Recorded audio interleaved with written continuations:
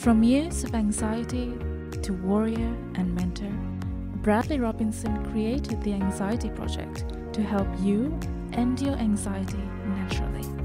Let's mold the new you and let's end anxiety together. Hello and welcome back to the Anxiety Project podcast number 85.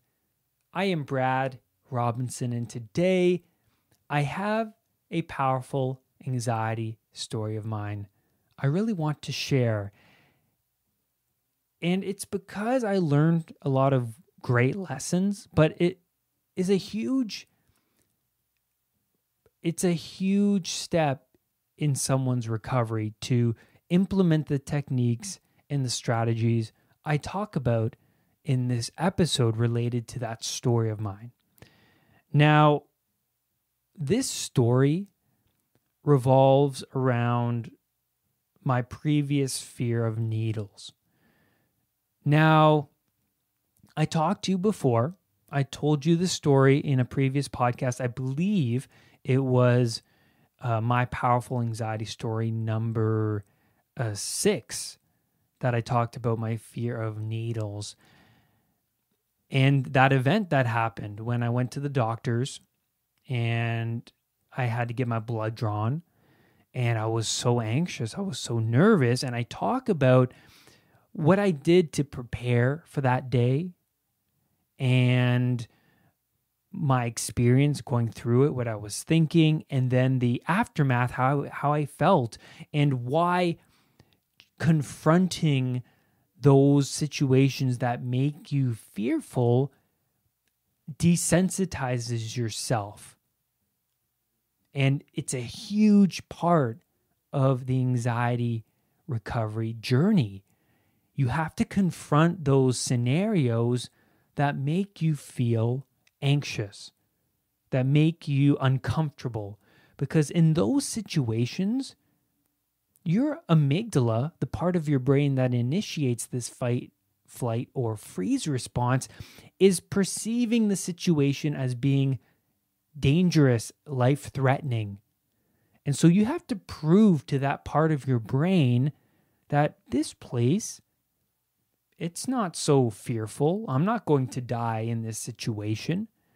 And anxiety sufferers experience it all the time. I used to be at the mall. I used to be driving my car. Wherever I was, I would experience these panic episodes. And I had to stay in my situation to prove to that part of my brain that this situation, this experience that I'm having is not life-threatening. I'm not going to die. So I had to continuously prove to myself and prove to that part of my brain that I'm not going to die. This isn't a heart attack. I'm not going to faint.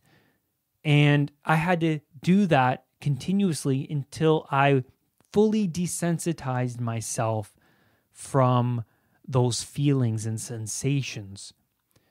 So I have another needle story today. This needle story happened this past year. Now I'm the Anxiety Project. I have the YouTube channel and I have a program and a coaching sessions. I know how to handle these challenges because life is always going to throw a challenge your way. Always. So the goal to recovering from anxiety is to know how to handle those challenges because they're always going to come. And so if you're struggling with anxiety, well, when a challenge presents itself, it's going to be so overwhelming. You don't know how to do it because you're already carrying around this baggage. But once you overcome anxiety, you develop the tools, you develop the techniques, you release all this past emotional baggage. When a challenge comes your way, you know how to handle that challenge. You can confront it properly. You know the techniques, you know the strategies. And so today, I'm going to talk about how I handled a challenge that came my way.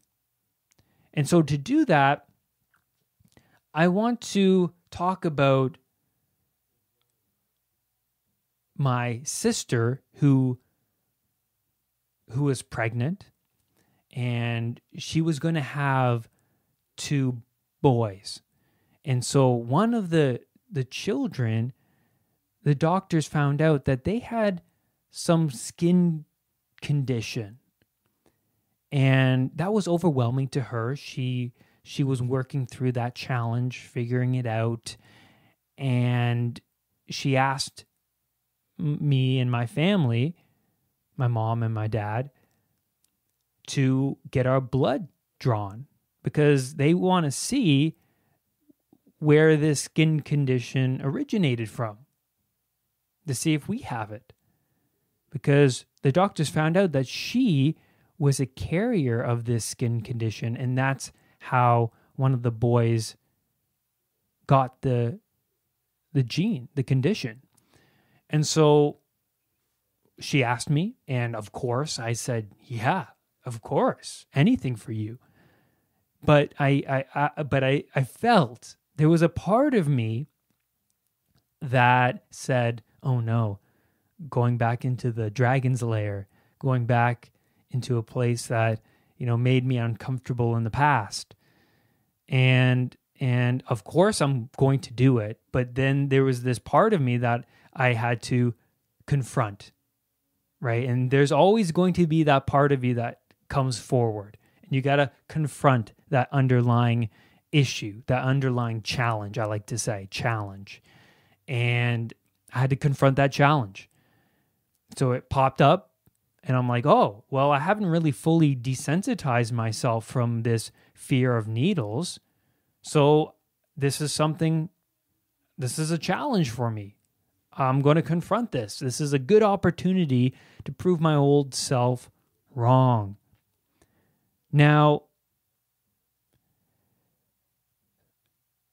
knowing all of the techniques, strategies to handle such a challenge, I started to do it. In the morning, before I went to get my blood drawn, I did a manifestation meditation. Now, I talk about it on the podcast before, but essentially what it is you sit with yourself in a quiet place with no distractions, and you go through the event from morning until night, the day rather, and you picture how you want the day to go. And this speaks directly to the unconscious mind. The unconscious mind recognizes imagery and emotions. So I spoke to my unconscious mind with this image of how I want the event to go, the needle event. I want to arrive there with good posture, confident, walking in there, looking confident to do it, and being strong. And I'm picturing myself being strong as I'm getting my blood drawn, and then walking out of there with my head high, looking up into the sky, and maybe striking a power pose, with both your hands on your hips like Superman or Superwoman, and looking up to the sky, feeling proud and accomplishing something that's not easy. We all have our dragons that we need to confront. We all have those. They're different. Every dragon is different, and we all have to contend with them. But how do we contend with these dragons? Right? How do we? We're never taught this in school growing up, how to deal with life's challenges, the death of a loved one, maybe getting an illness, dealing with job change or loss. All of these life challenges, we're not taught this. So a lot of my clients come to me and talking about these different dragons in their life. And I coach them through how to confront these dragons, how to release that baggage from the unconscious mind that they've been carrying around since they were children. And we need to develop these techniques and these strategies to handle these challenges that always come their way. So I did that manifestation meditation in the morning, and I went there, I got out of my car, went into the building, and I was walking up the stairs, and then all of a sudden, it hit me. My anxiety response turned on. It's perceived, the environment, as being dangerous. And since I've come so far in my recovery, I've fully recovered, I developed all these techniques, and I know all about anxiety, I realized right away what it was. Oh, my anxiety response is active. Yes. Okay. But then I said to myself, I'm going in there anyways, no matter what. There's nothing going to stop me. Because in that moment, my fight, flight, or freeze response was active. And it was telling me to flight, to flee, right? It's telling me to get out of there because I felt it. I felt the lightheadedness. I felt the a shallow depth of field. I felt the weird sensations in my chest and my stomach. I felt all of those. And I knew it was anxiety.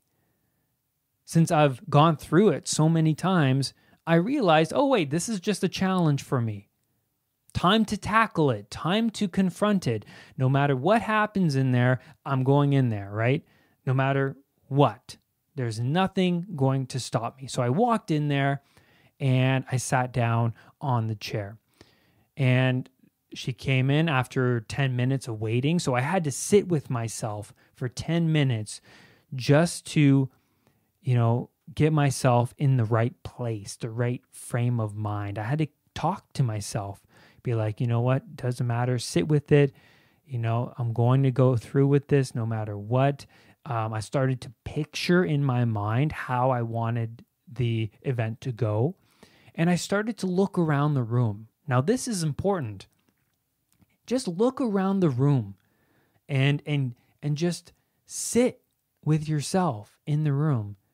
And just being there, you're strengthening new neuronal pathways. I was strengthening new pathways, telling that old pathway that is associated with the fear of needles that there's nothing here that's going to harm me. There's no threat here. And so I sat there. She came in. I'm still feeling those sensations. They're not as bad as when I used to struggle from severe anxiety, but I was still feeling anxious. I knew that this was a dragon I needed to contend with.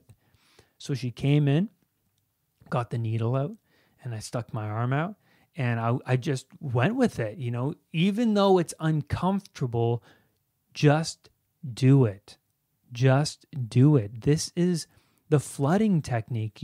Just put yourself in the situation that's making you fearful and just do it. No matter how bad you feel, no matter how uncomfortable it is, you just do it. And she took my blood, and after she was done, I immediately, I rolled down my sleeve. I sat there, and she. Oh yes, I want to say this before I continue. Before she took my blood, she asked me, Brad, do you have a problem with needles? Now, this is comical because I was battling this dragon of mine, and she said this, hey, Brad, do you have a problem with needles? And I said to her, nope, I do not, with confidence and with clarity, right? Because when you say that, I'm acting out the part, right, of the hero in this situation, right? I'm acting out, no. But by saying that, I'm voluntarily confronting what I don't want, right? And it's okay. I mean, if you really do have an issue, you tell them, I want to lie down or something like that, right? But for me, I wanted to play the part fully. I wanted to say, nope, I'm not afraid of needles, because I wanted to fake it until I make it, right? So I said, no, I'm not afraid. And she went on to do it. And then after I rolled down my sleeve and she left the room, and I just gave myself on my arm, I patted my arm saying, good job, you did it. I'm rewarding myself for confronting this dragon. And I just sat there with myself, just rationalizing, using my rational mind to say, hey, you did it. Great job.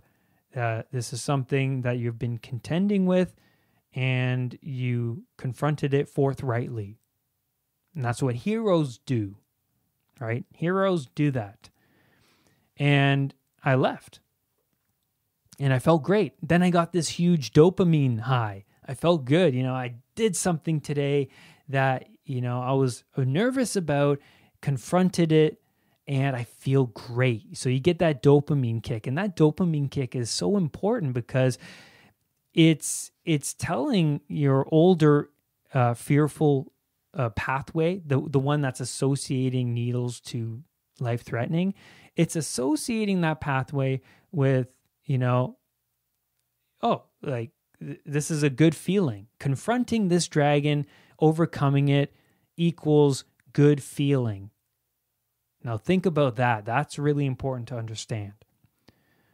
So through this whole event, I learned that I was still sensitized to needles. I knew when my sister first asked me, because of those feelings, right? I felt a little bit, there's parts of me that are like, don't do it. But I wanted to do it. I needed to do it. So parts of me were screaming, no, don't go in there. And being so aware of my body and having this developing mindset, I then thought how good this is for my future self. I get to challenge myself. The more I put myself in these uncomfortable situations, the braver I get and less sensitized I become. It's always going to feel uncomfortable, and it's never easy. But it's important that you do it, no matter what.